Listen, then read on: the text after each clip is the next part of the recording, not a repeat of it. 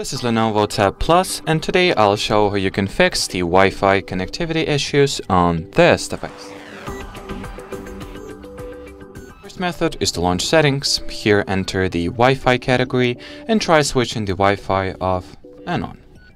Then, if your connectivity problem is related to a single Wi-Fi network rather than to a Wi-Fi feature in general, just select and connect your tablet to this network, then forget it. And now try reconnecting to the same Wi-Fi network to see if it will get you anywhere. Then what you might also want to try is to synchronize or make sure that your time and date are synchronized and set correctly.